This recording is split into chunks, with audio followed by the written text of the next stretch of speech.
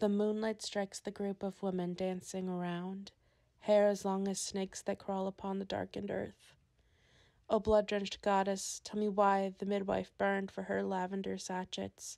and birth-giving hands, for her jumps on the broom and her cauldron hot, brimming with chamomile and mint, for digging her hands in the soil. Let me find the women in the ashes, draw the sword from the remains, and march forward in gold-dipped armor, where their ghosts still dance and the fire reaches the tops of the trees, where we braid our hair with roots and snakes.